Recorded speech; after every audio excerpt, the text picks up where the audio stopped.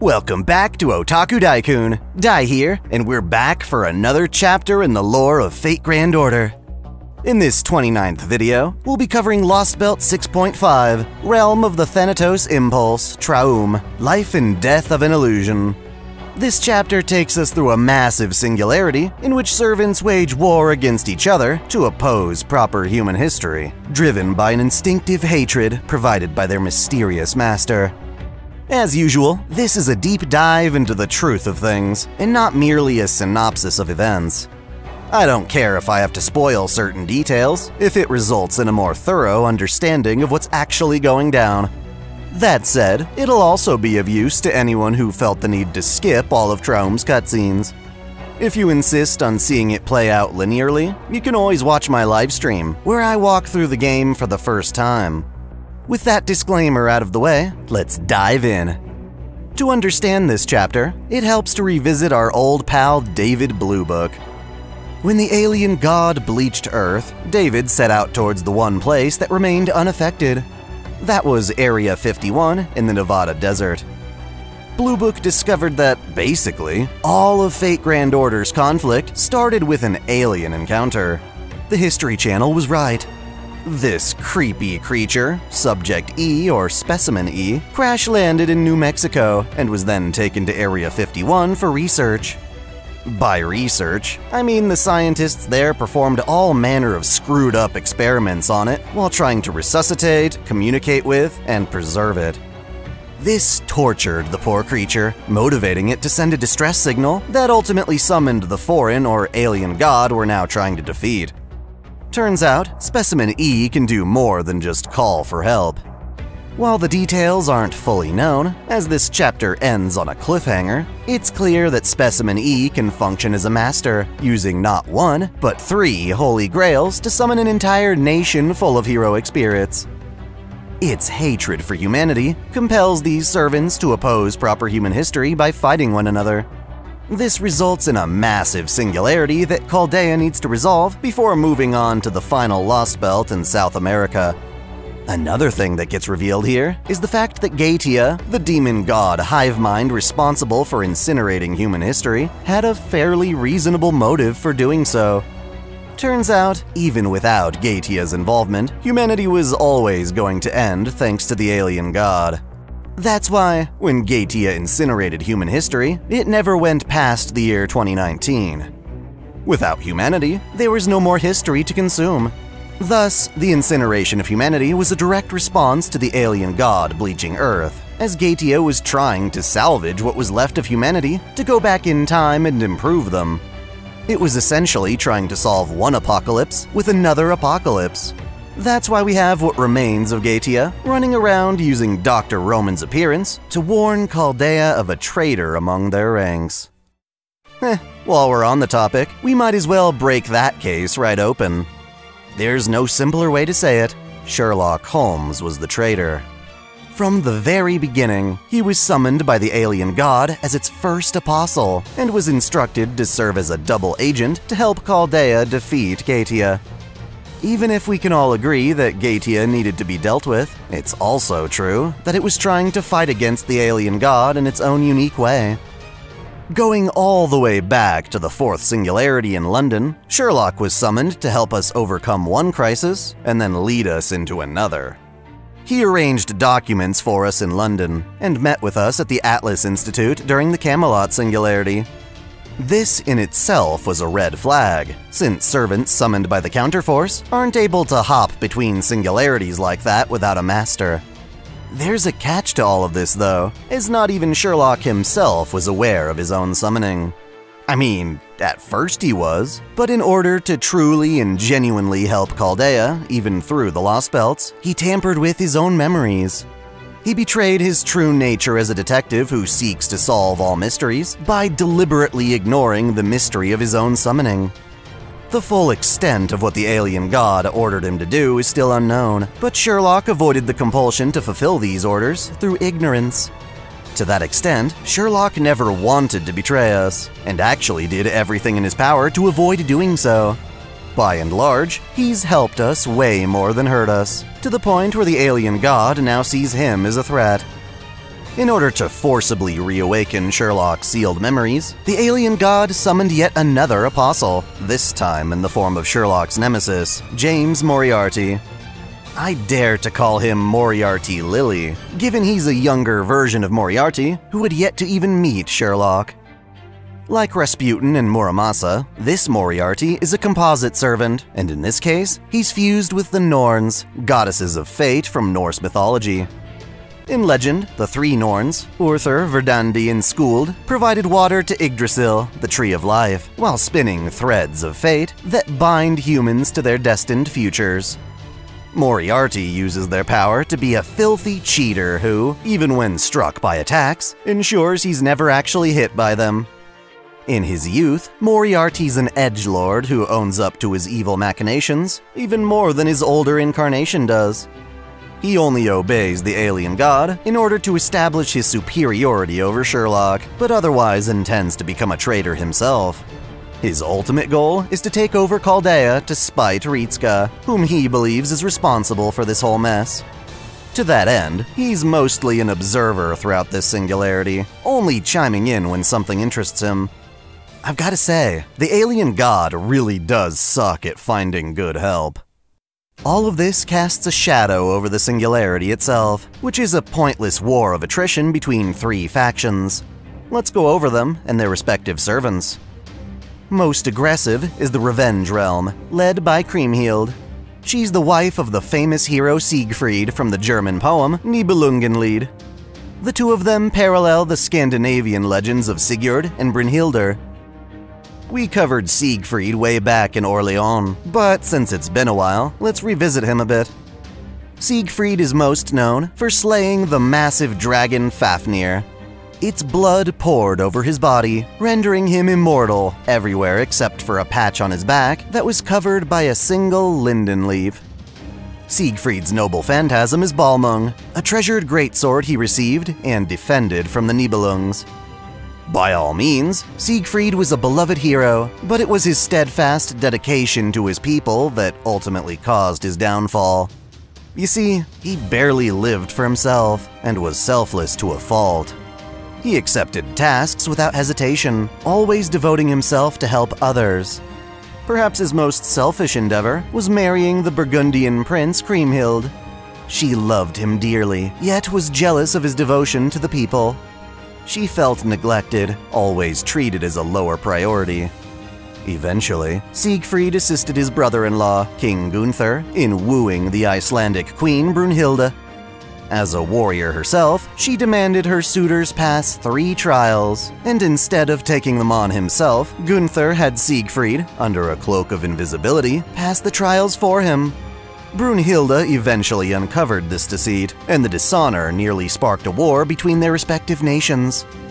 To prevent this, Siegfried became the fall guy, agreeing to his own assassination, which was carried out by his friend Hagen. Kriemhild, not knowing her husband volunteered to die for peace, retaliated against Burgundy. She got remarried to Etzel, aka Attila the Hun, and rebelled against her brother and Hagen. After 20 years of bloodshed, Kriemhild finally killed them with her husband's blade, and only then did she discover Siegfried's complacency. The man she loved, after a lifetime of setting her aside for the people, ultimately abandoned her for that same duty.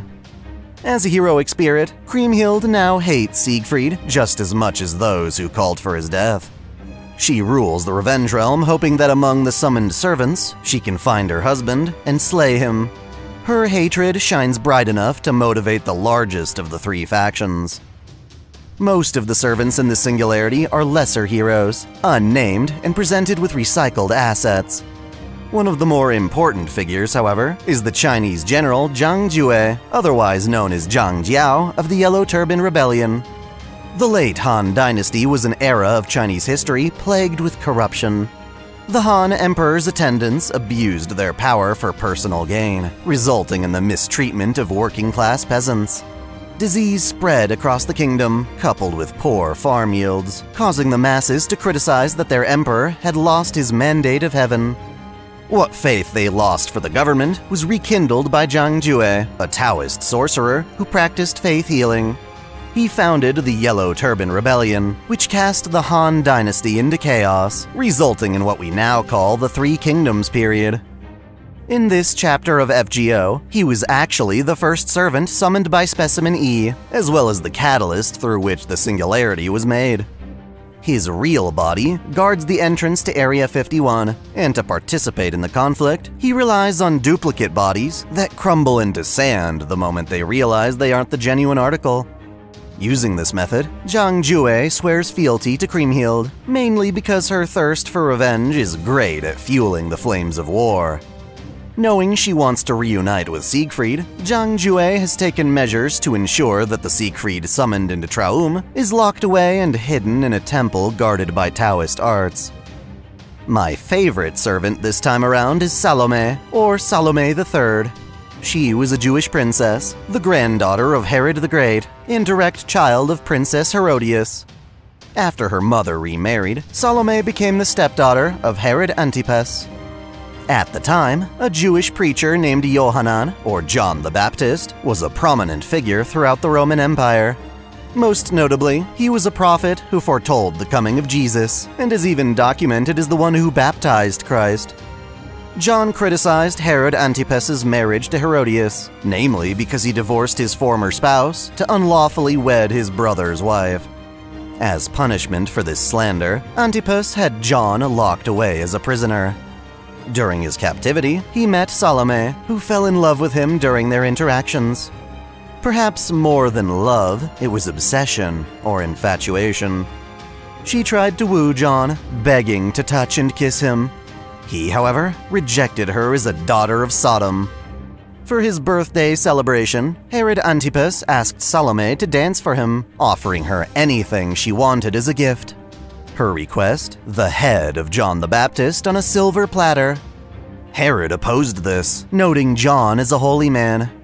His wife Herodias, on the other hand, was delighted to see her most vocal critic silenced. In either case, Salome performed the seductive dance of 7 veils, during which she removed her 7 layers one at a time. Herod was a total perv and had feelings for his own stepdaughter, and so he was desperate to see her practically nude. Since she fulfilled her promise, it was now his turn. When John's head was eventually brought before her, she kissed it as though he were still alive. Not gonna lie, she's a psycho. And while I know you're not supposed to stick your dick in crazy, she's hella fine. As a member of the Revenge Realm, she acts loyal enough for a berserker. That said, thanks to her legend, she's compelled to see anyone she gets intimate with as her beloved Yohanan. Succumbing to this urge will have her beheading those she cherishes. This realm also features 2 prominent archer-class servants. First, we have Sugitani Zenjubo. He was an expert sniper during the Sengoku period who was hired to assassinate Oda Nobunaga. During a retreat back to his domain in Gifu, Nobunaga was forced to travel Chikusa Mountain, where Sugitani concealed himself. Sugitani took 2 shots with his arquebus, and despite his remarkable talent, these bullets only scratched Nobu. Having failed, Sugitani went into hiding. Note that I've been saying he, though the art is clearly of a girl.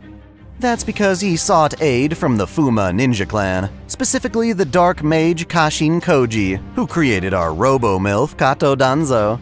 Kashin Koji, who could also gender bend herself, helped disguise Sugitani by turning him female. Regardless, Sugitani was captured and taken to Gifu, where Nobunaga had her executed in a rather morbid fashion. Buried in the ground up to her neck, she was abandoned for passers-by to slowly slice her head off with a dull bamboo saw. As a heroic spirit, she joins the Revenge Realm while secretly supporting proper human history. She obeys her orders for now, but is waiting for the chance to betray them. The Revenge Realm's secret weapon is Minamoto no Tametomo, who in Fate is a literal mecha samurai. The Minamoto clan, known for its many heroes like Raiko, Ushiwakamaru, and her brother Yoritomo throughout the years, came across a piece of Atlantean wreckage from none other than Ares, the Greek god of war. The clan took this wreckage and made it into the Setsu Armor Kumano, aka Golden Huge Bear. But with the remaining parts, they built an Oni-slaying warrior named Tametomo. That said, before he could be completed, he was put into storage, as the Oni population had already dropped considerably. He was eventually brought back as a samurai, with modifications to his original design. Despite being a robot, he was treated as any other human, historically documented as the son of Minamoto no Tameyoshi. His skill in archery was unrivaled, causing family drama that ultimately had him banished to Kyushu. Despite this, he would later join his father on the Emperor's side of the Hogen Rebellion. Unfortunately, their side lost, leading to Tameyoshi's execution and Tametomo's exile. Tametomo then spent the rest of his life plundering nearby islands, until pressure from the imperial court led him to self-destruct. In a way, his circumstances are a lot like Xiang Yu's, as they were both machines who lived as ordinary people. Kriemhild's revenge realm keeps him sealed off, only ever summoned to specially built siege towers that siphon mana from the Singularity's ley lines. In that regard, he's exploited exclusively for his noble phantasm, which during his lifetime sunk an entire warship with a single arrow. Basically, Revenge Realm casters call upon him to fire off devastating long-range attacks before putting him back to sleep. They just tell him where to shoot, and he does so without question. Our final revenge servant worth mentioning briefly is Hassan of the 100 Faces. We've already covered these guys before, but this time around, it seems Zaid the Base leads the group, instead of its usual main, Asako. So that's one side of this enormous conflict. The other happens to be the Reinstatement Realm, commanded by Emperor Constantine XI. He was the final emperor of the Byzantine, or Eastern Roman Empire. He had the unfortunate role of inheriting what was already a crumbling nation. Regardless, he fought valiantly to protect Constantinople from being invaded by the Ottoman Empire. His palace was in disarray, and before he could repair it, he found himself facing off against the Sultan Mehmed II. Rather than submit to invasion, Konstantinos chose to defend his keep with a humbling army of soldiers and mercenaries. Even though he only had around 7,000 troops, to Mehmed's army of 100,000, he was able to hold off the enemy for 2 months. The 3-layered walls of Constantinople manifest as his noble phantasm, Theodosios Konstantinos, which greatly resembles Mashu's Lord Camelot. While he inherits a disdain for human history from his master, Specimen E, Constantine has a much more personal reason to fight. That would be Johanna, or Pope Joan. Legends tell of a woman in the 9th century who, like Joan of Arc, pretended to be a man.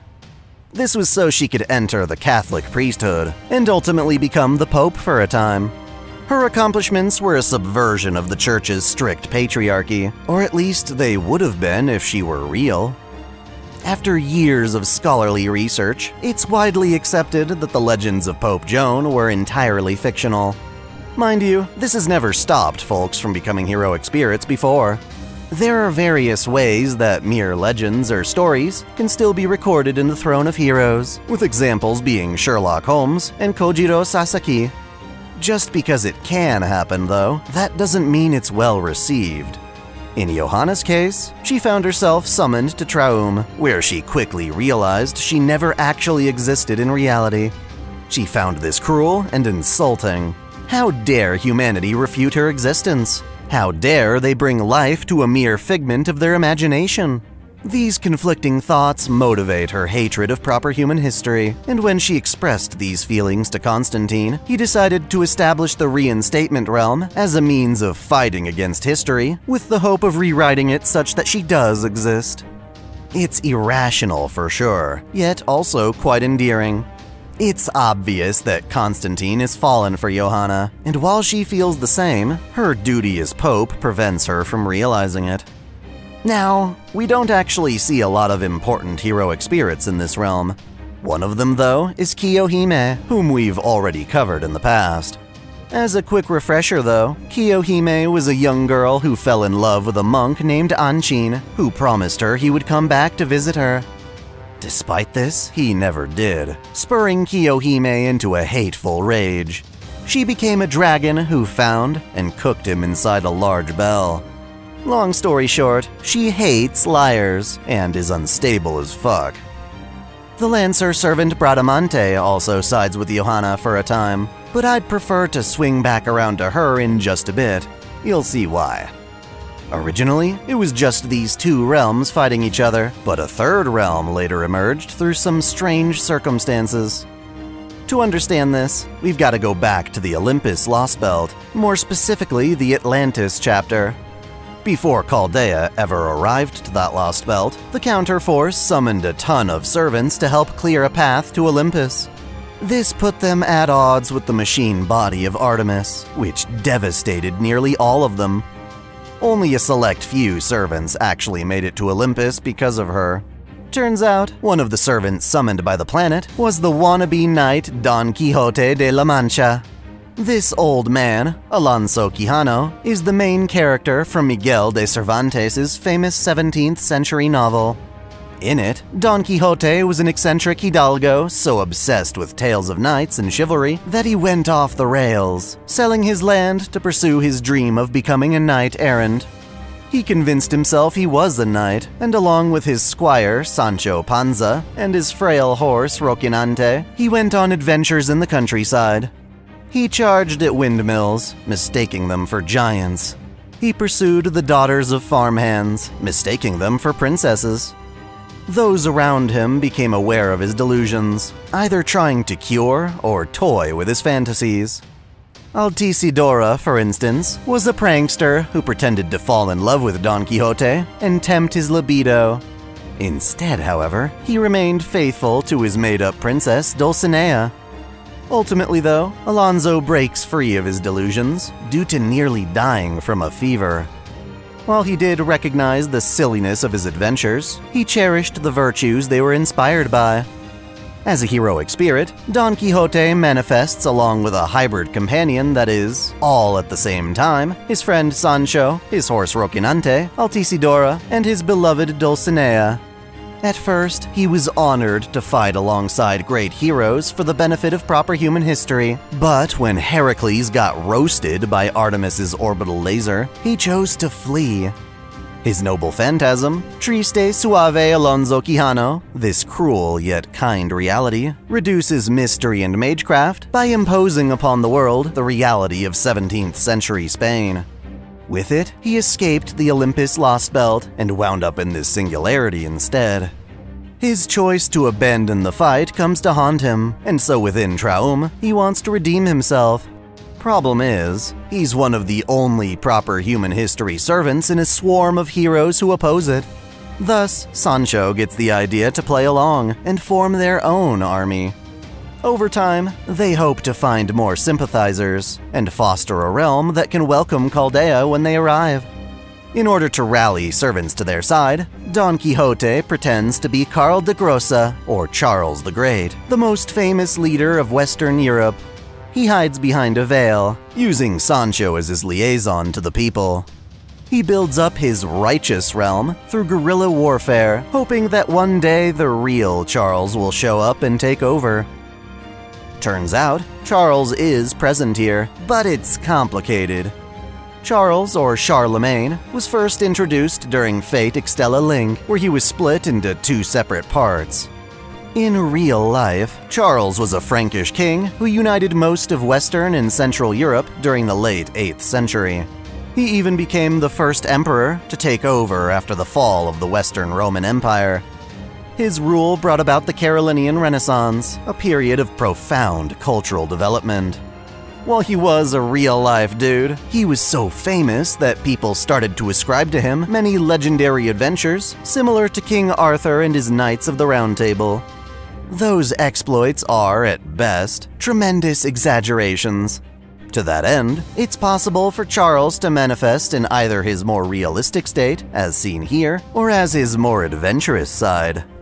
The one that shows up in Traum is the Charlemagne of legend, known for adventuring with his 12 paladins.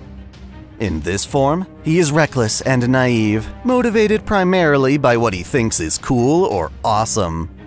I can only imagine what it would be like for him to get summoned by Ryunosuke from Fate Zero. Ugh. Anyway, our boy Charlie is only here as a result of his other paladins getting summoned. He wasn't called by Specimen E, the Grail, or the Counterforce. This has left his spirit origin in shambles, such that he can only activate his holy sword Joyeuse a handful of times. He's gotta conserve his power just to stay summoned, and as a result, he chooses to spend most of the singularity in disguise. He's waiting for the opportune moment to reveal himself and save the day. Before that, though, he's captured by the Revenge Realm and locked away beneath Kriemhild's palace. So, I mentioned he was chain summoned along with other paladins, of which there are 3 that appear in this chapter. First is Astolfo, the one we're most familiar with. He's a whimsical figure who's known for his lack of sanity, which he left behind on the moon. He rides a hippogriff and makes use of several noble phantasms acquired from his various adventures. He's got a grimoire that resists magic, a horn that blasts away his enemies, and a lance, the Trap of Argalia, that forces foes to fall over. He once dressed up as a girl to calm his cousin Roland, who happens to be our next servant. Also known as Orlando, Roland is the leader of Charlemagne's paladins. He wields the Durendal, the same blade once used by Hector during the Trojan War, and later used by Mandricardo, whom we met in Atlantis. He's perhaps most famous for his tantrum in the story Orlando Furioso, in which he fell for and was rejected by the beautiful Queen Angelica. He went into a rage, tearing off his clothes and trouncing around in the nude. This is what prompted Astolfo to travel to the moon in the first place. The 2 of them share a deep friendship, and together, they both perished in the bloody Battle of Roncesvalles Pass. In this singularity, they happen to be 2 of the few servants summoned by the Counterforce. They agree to Don Quixote's plan of faking Charlemagne, acknowledging that the real Charles wouldn't take issue with someone impersonating him for a good cause. As such, they're in on the facade and help to preserve the secret that their righteous realm is actually supporting proper human history. Their other cousin and fellow paladin Bradamante is also summoned to the singularity. In life, she gifted Astolfo his hippogriff and inherited Astolfo's Trap of Argalia for herself. She was a descendant of Hector, renowned as the Knight of the White Plume. In addition to serving as a paladin, she was also a princess who fell in love with Ruggiero, a knight from an opposing nation. Many of her adventures involve rescuing him from the clutches of evil, such that her servant form is destined to always be seeking him out in futility. When she's summoned to this singularity, she suspects that Charles the Great is an imposter, opting to join Johanna's reinstatement realm instead. She hopes to support the blossoming love between Joan and Constantinos. Luckily, the Righteous Realm has other supporters it can rely on, such as Dirmudadubna and his saber form. We already covered him back in E Pluribus Unum, so I won't sweat the details here. The final servant of note happens to be Lady Shu Fu, who was introduced in a summer event I have yet to cover. During China's Qin dynasty, Shu Fu was an alchemist hired by Emperor Qin Shi Huang to discover the key to immortality. History records her as a man, which she assumes was the result of bureaucrats not wanting to admit the emperor would seek a woman's help. She has a perfectly justified obsession with Yu Mei Ren, one that had her spirit origin split into both archer and caster forms. Rather than search for immortality like she was supposed to, Shu Fu instead used the Emperor's resources, trying to find a way for Consort Yu to finally die. That summer event revolved around Shu Fu creating a mask inscribed with all kinds of murder. It was strengthened each time Yu Mei Ren died and resurrected. In this singularity, what's most important are her talents in Taoist magecraft. Despite her self-conscious, non-committal attitude, she's the only servant capable of countering Zhang Jue's Taoist arts. To that end, she is an indispensable asset to the Righteous Realm.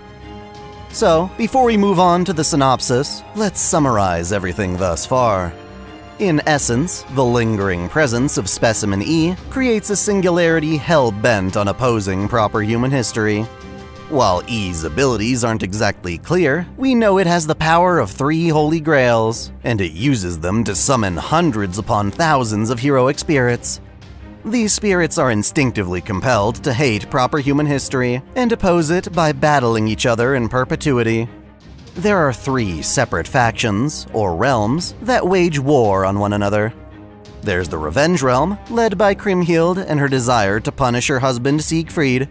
There's the Reinstatement Realm, which is secretly dedicated to rewriting history so that Pope Joan actually exists. Then we have the Righteous Realm, which is started by Don Quixote out of guilt for abandoning the fight in Atlantis. Sherlock Holmes is unknowingly the very first of the alien god's apostles, but since he's erased his own memories, the alien god has summoned a rival apostle, James Moriarty, to defeat him. Moriarty watches over the singularity, not really caring who wins, so long as he can best Sherlock and reveal to him the truth. Since the incident at the end of Tunguska, we've had to abandon our home at the Wandering Sea, surviving solely within the storm border. The border's been flying over Eurasia, making pit stops to gather energy. The Arctic Circle wound up being the safest place to hide from the alien god's watchful eye. As if things couldn't get worse, this Traum singularity emerges, prompting us into action. Before we can head to South America and enter the final Lostbelt, we need to take care of this singularity first.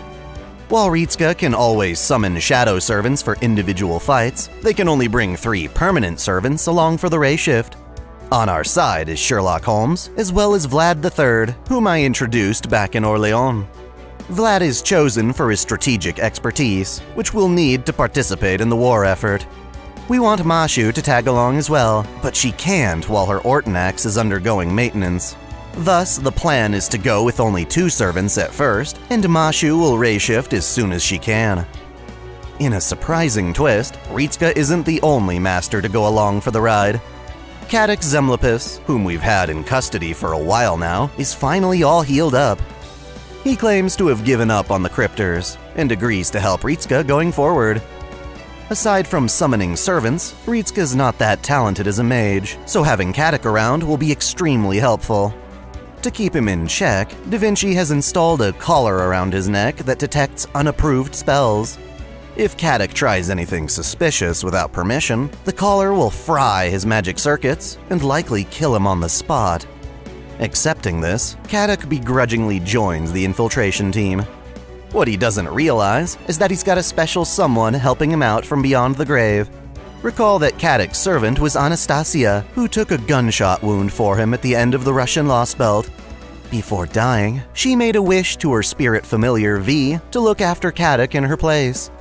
Ever since, Cadix had V watching over him. He unintentionally senses this in the form of chills up his spine. V happens to have mystic eyes of clairvoyance, which it can temporarily transfer to Cadix or his other allies. It's also worth noting that Cadix still has his Sirius Light, the special command spell given to members of Team A as a last resort. Sion tried to remove the damn thing, but couldn't. Thankfully, Cadix's a good boy, for now at least. He's willing to tolerate Ritska, but finds their lack of genuine knowledge on magecraft insulting. Still, he can hardly complain. His family specialized in anti-beast magecraft, and since there are fewer beasts around as time moves on, his future prospects suck. That said, even the basic spells he can conjure are more than Ritska can manage. Aside from mystic codes, Ritska's really only good for summoning lots of servants and supplying them mana. A nice gig if I do say so myself. Our ray shift works, though Mashu detects a strange fluctuation that the others feel midway. We first discover a town that was made entirely by casters for the sake of being a battleground. It is completely destroyed with no sign that anyone actually lived there. Enemy troops march into the area, prompting Ritska and Cadix to hide in a makeshift hole. The same pattern plays out with each skirmish. The Revenge and Reinstatement realms duke it out, and at the last minute, the Righteous realm swoops in to reap the spoils. After being ambushed by assassins, we notice that all of these many heroic spirits are empowered by command spells. At this point though, we're unaware of Specimen E and what it's capable of. Unlike other Lostbelts and singularities, there are no normal towns we can visit for information. Instead, Moriarty shows up to flex his invincibility on us. Beyond that, he has the power to compel other servants to reject proper human history, essentially converting them to his side. Moriarty tries this on Vlad, but the renowned impaler opts to stop this by impaling himself. Surprisingly, this doesn't kill him, but it does put him out of commission for a while. Ritska, XXIX, and Holmes run away, having lost a party member right off the bat. You know what they say though, out of the frying pan, into the fire. Not long after making our escape, we are ambushed by Zhang Jue, who uses his Taoist arts to capture Ritska. Holmes and XXIX aren't strong enough to fight back, and are forced to flee, leaving Ritska to their fate. Mashu is desperate to hop in and rescue her master, but eventually settles down when Da Vinci points out they can still track Ritska's vitals. Sure enough, Chaldea's master is merely transported back to the Revenge Realm for interrogation. I mean, Creamheeled wants to execute Ritska, while Zhang Jue wants to torture them, so they still need a quick rescue. Fortunately, the future prediction lens Sheba, which is now installed directly on the border, estimates Ritska should be alive for the next few days. Without any leads, XXIX and Holmes choose to visit the Reinstatement Realm, given that the Righteous Realm is harder to find, well concealed within a mountainous region. That, and Holmes is curious what reinstatement is referring to. Meanwhile, Ritska is carted off to the Revenge Realm, which is marked by the ominous red sky looming over its territory. After pissing off Creamheeled for merely existing, Ritska is locked away in the dungeon. There, we meet Charlemagne, who is hiding his identity under the alias Seton. At the Reinstatement Realm, it doesn't take long for Sherlock and XXIX to be sniffed out by Constantine. He's about to pursue them, but then Johanna pulls them into her church. While Constantine would want them murdered on the spot, she is more diplomatic, offering Sherlock information while trying to understand Chaldea's situation.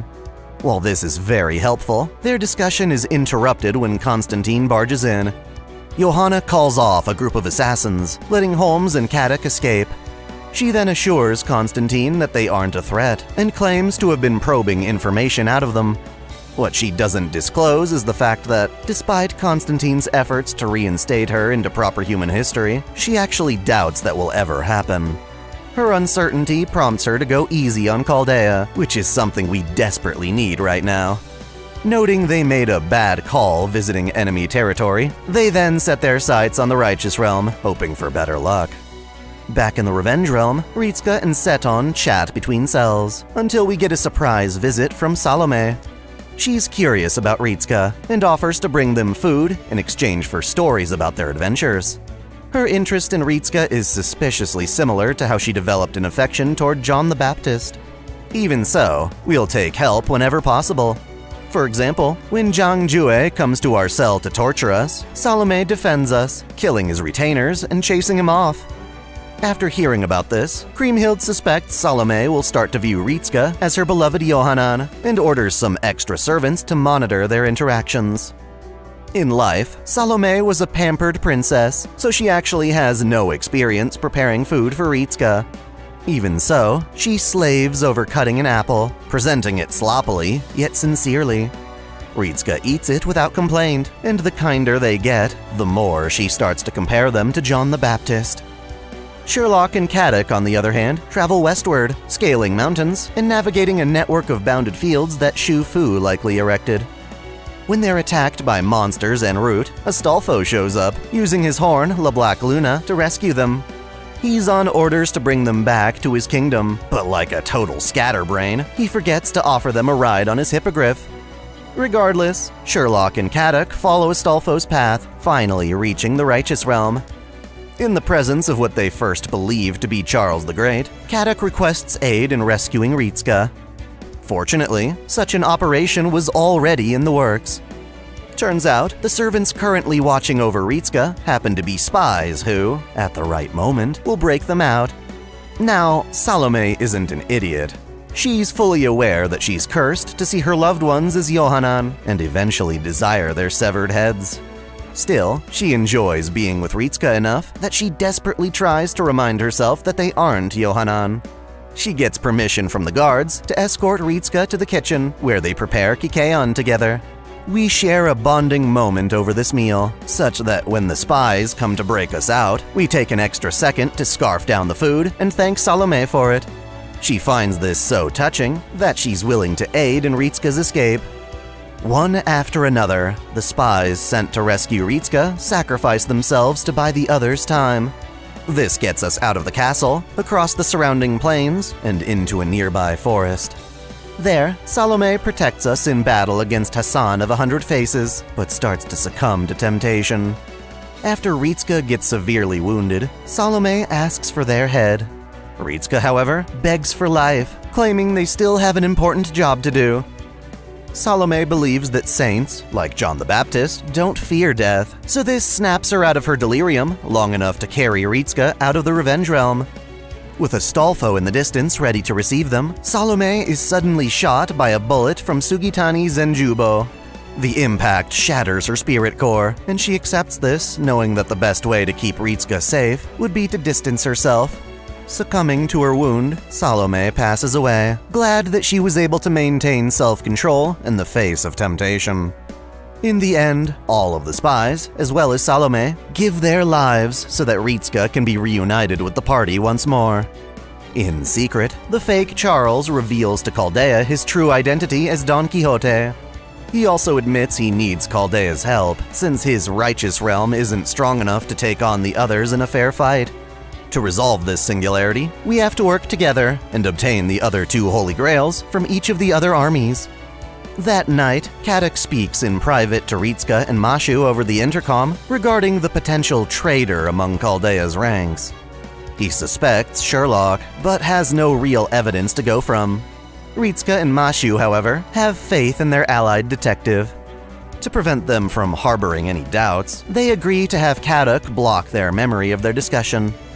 The next morning, Ritsuka finds out that Seton, aka Charlemagne, also escaped from the Revenge Realm and is hiding out in the Righteous Realm for a time. I guess now's still not the right time for him to reveal his identity. Instead, our party is assigned to a small, elite unit, including Dirmud and Shu Fu. This group, the Karl Commandos, sneaks into Shanten Tower, one of a handful of towers the Revenge Realm erected along the border. We don't know it yet, but these towers are meant to be vantage points for Minamoto no Tametomo to fire from. Thus, we return to Don Quixote after stopping by a concealed safe house. Knowing the enemy means business, Chaldea asks for Don Quixote's help in recovering their lost servant Vlad. Sancho reveals that their noble phantasm should be able to break Vlad out of his spiky confinement. As such, Don Quixote entrusts Roland with pretending to be Charles while heading out to where they last left Vlad. Specifically, the Triste Suave Alonso Quijano neutralizes Vlad's mystery, allowing him to wake up and rejoin the party. While it's great that he's back, the process of reviving him wasn't entirely successful. He's not strong enough to take to the battlefield personally, but he can, however, train and lead the Righteous Realm's military. Through firm instruction, he's able to get the realm's scattered servants to think as a team, and starts out by proving his worth in a mock battle. After deliberation, Vlad thinks Zhang Jue is the one behind the artillery towers, and fearing their imminent use, he recommends sending a small force to assassinate Zhang Jue, while their main army serves as a distraction. That force is basically the same group as before, this time accompanied by a nameless assassin-class servant. We decide to ambush Zhang Jue when he leaves the capital for Fort Azagu. Shu Fu's Taoist arts help dismantle the fort's security, allowing us to slip in and find Zhang Jue plotting his betrayal of Kriemhild. While he admires her thirst for vengeance, he lacks faith in her sanity, being a berserker and all. This fortress is hiding Siegfried, and he can't even let his guards know the truth. As a result, he's stuck relying on his special yellow turban automatons to fight us. For as powerful as Zhang Jue is with his magecraft, Sherlock is able to throw him off guard with a single revelation. Recall that this isn't Jue's actual body, but rather a clone. Confronted with this reality, he crumbles apart, an unfortunate consequence of his whole cloning ordeal. The fort itself collapses along with him, prompting us to return back to our realm. We had to escape before getting the chance to discover Siegfried in the basement. Sure enough, a new Zhang Jue appears before Kriemhild, though he lacks his previous clone's memories. Sancho prepares a banquet for our return, and when Ritsuka retires for the night, they encounter Moriarty in their dream. He demands Ritsuka join his cause, but upon rejection, vows to destroy the Righteous Realm. As if responding to that threat, Johanna at the Reinstatement Realm receives a revelation that they will achieve victory over the Righteous Realm if they attack now. This is supported by the suspicion surrounding Charles's legitimacy. Constantine follows up by declaring war, daring Charles to face him on the battlefield. Refusing this would stunt the Righteous Realm's loyalty, so we accept while trying to renegotiate the appointed location. Constantine would obviously want us out of the mountains to fight on a flat plain, but Vlad visits the Reinstatement Realm as an ambassador, helping to find a compromise at Sirmium, a spot between both realms.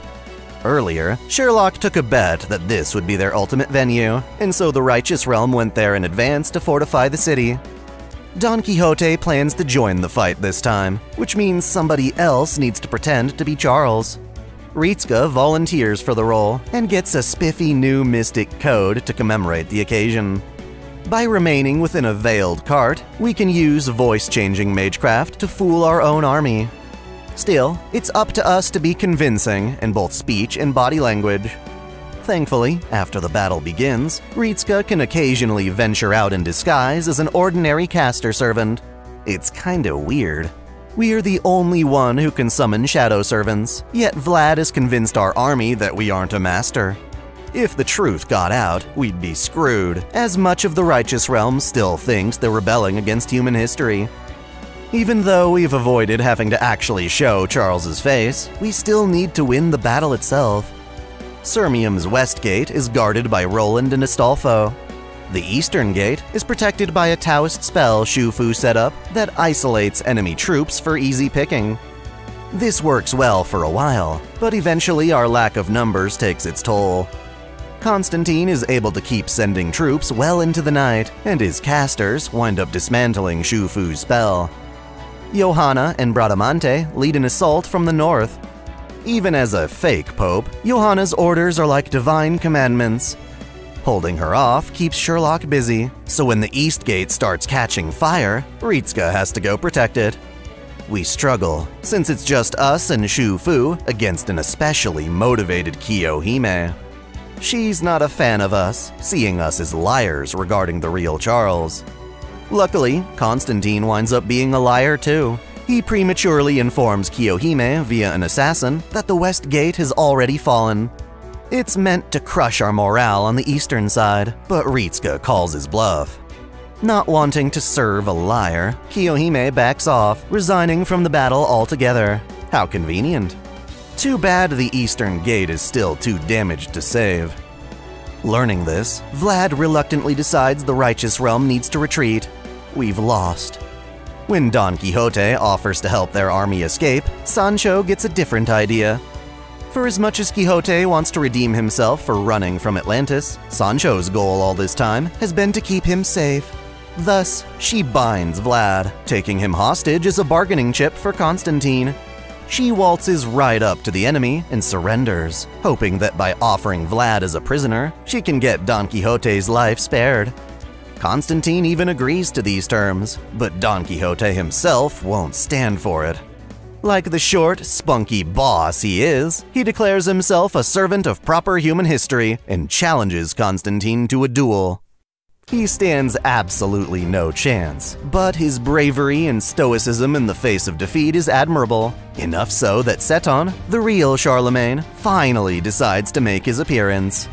In an epic reveal, Charlie saves Don Quixote with his noble phantasm, which rivals Constantine's otherwise impregnable defense. Thus, Constantine and his nearby forces retreat, allowing us to escape. Bradamante, despite catching glimpse of her true king during life, still feels like supporting Johanna. Charlemagne's actually cool with this, even if it makes them enemies. Also, knowing Sancho is only trying to protect her lord, Vlad forgives her. The Righteous Realm regroups in the mountains, desperately trying to salvage as many loyal servants as possible.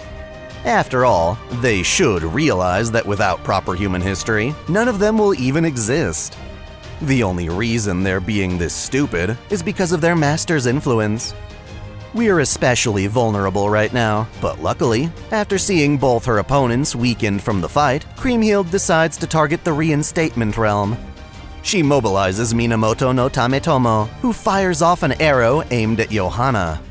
In truth, though, her real target is Constantine, whom she knows will take the hit for her. Apparently, from what I've read, Constantine's noble phantasm won't protect fictional heroes. I wonder if that's enforced in the gameplay. By exploiting this, Tametomo's arrow slips past the three-layered wall toward Johanna, only to strike Constantine instead. The strike is fatal, so Constantine uses his final moments to announce the reinstatement realm's downfall. He advises his soldiers to join either of the remaining realms, as anyone still allied with him will die when he does. As expected, most of the servants join Kriemhild, though at least some of them join our cause as a result. Bradamante drags Johanna, kicking and screaming, to our realm, as it was Constantine's final wish. At the same time, Caddoc finds it odd that we never finished exploring Fort Azagu. He gets permission to go there on his own, and oddly enough, Moriarty shows up wanting to help him. Seems Moriarty's got a soft spot for Caddoc, and we've really got nothing to lose by accepting aid. After all, Moriarty already knows everything Caddoc could reveal anyway. At best, Caddoc will be the one scoring valuable info. That said, Caddoc refuses to form a contract with Moriarty, vowing he will only ever have one servant. Aww. Surprisingly, Moriarty plays nice, ultimately helping Caddoc free Siegfried from his captivity. Even though his wife is alive and well in this singularity, Siegfried understands he owes his allegiance to humanity. That means making an enemy of his wife, who now has a second Holy Grail recovered from Constantine's demise. It doesn't take long for Kriemhild to learn of Siegfried's arrival, and immediately plans for an all-out attack. Even though we now have the real Charlemagne on our side, he insists Ritska continue playing the role of Emperor. We are totally not ready for the upcoming battle, but fortunately Bradamante and Johanna are up to joining us. We just have to prove our superiority in combat first.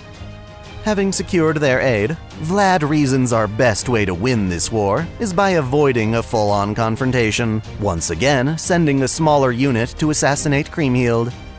Before the big operation, Charlemagne has a talk with Johanna about their true identities.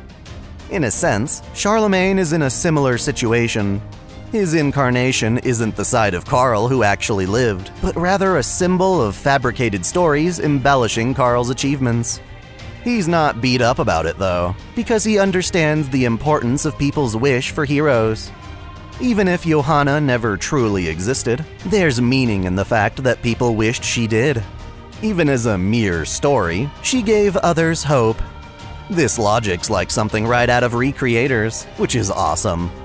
This helps soothe Johanna's insecurities. Now, she's hell-bent on getting revenge on Kriemhild for killing her beloved Constantine. Bradamante helps her realize that she actually had feelings for him, separate from her duty as the Pope. Although Siegfried is on board for the operation, he makes one request of Ritska, that after Kriemhild no longer poses a threat, he'd like to join her side in a final battle. For once, he wants to prioritize her over his duty as a hero. Fair enough. That said, by far, the greatest obstacle in our way is Tametomo.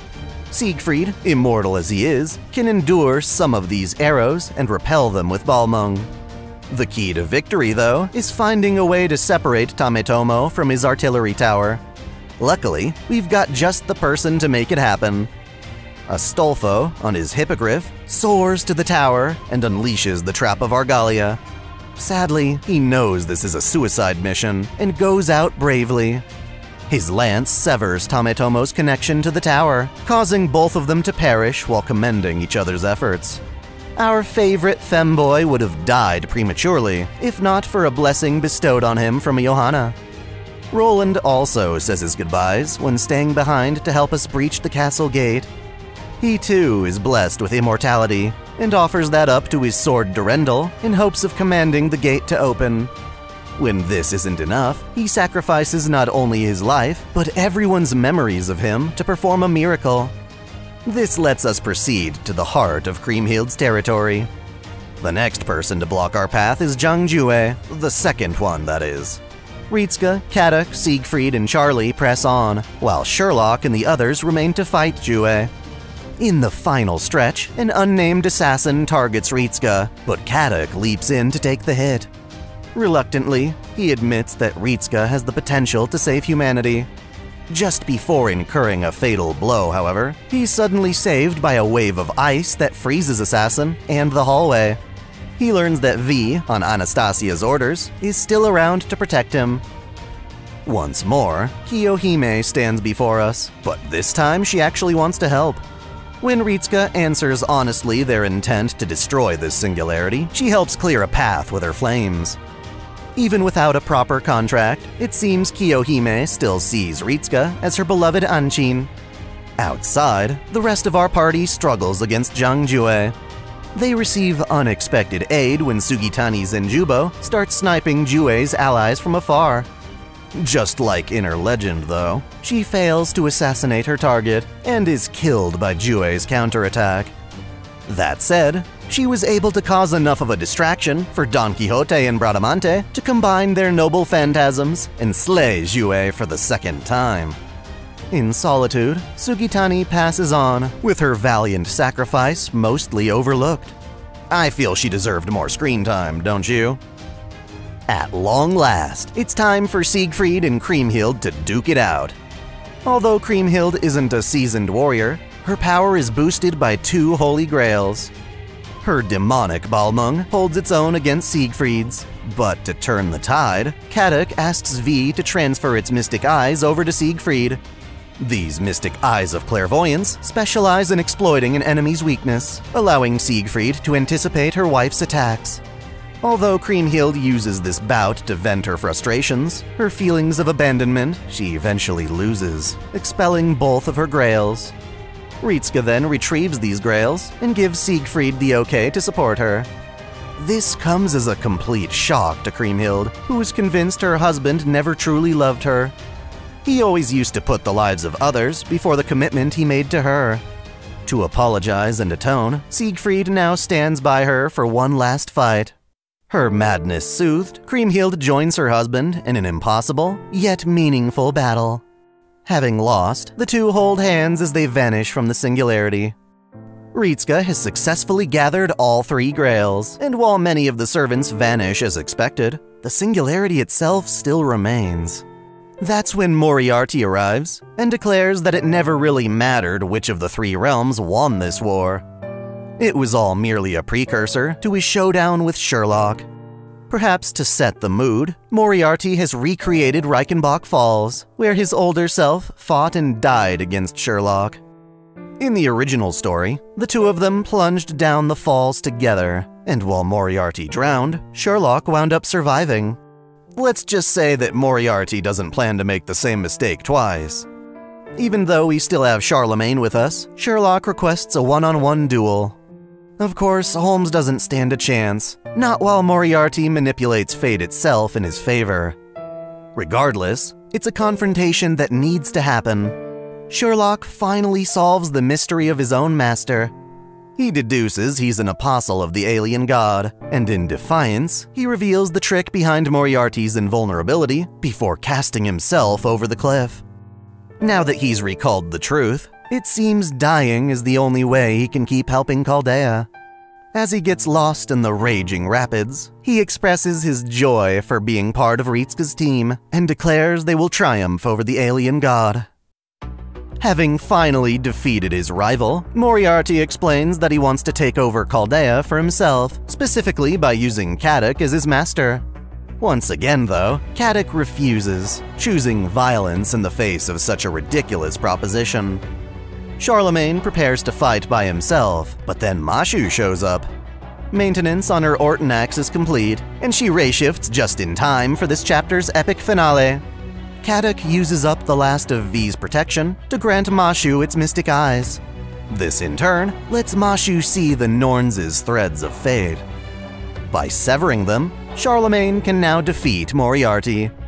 We smack him silly, and on his deathbed, he begs for mercy. He's already lost and will soon disappear, but offers to use his remaining time to show us something extremely important.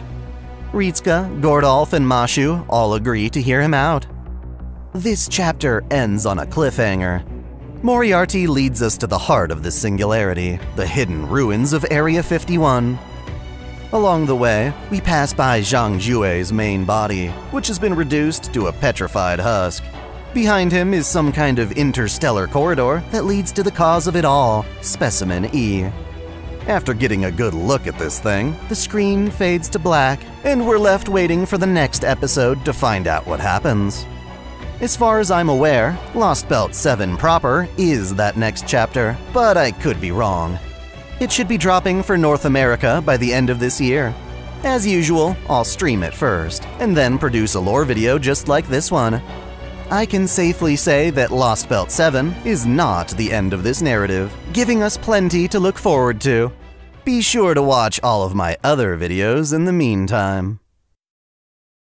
Thanks for watching. If you enjoy this channel, help us grow by liking, commenting, sharing the video, subscribing to Otaku Daikun, and most of all, smashing that notification bell so you don't miss out on all our anime lore, discussions, and Let's Play content. You can support us directly through Patreon, Subscribestar, or a YouTube membership, all of which come with benefits like spicy exclusive vids and early access. As always, celebrate your fandom.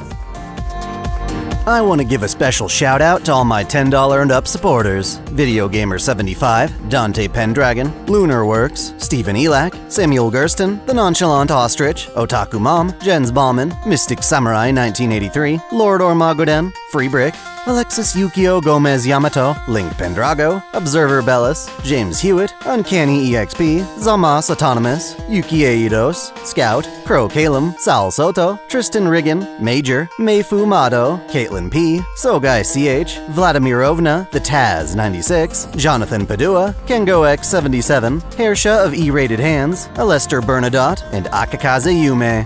Thank you all so much.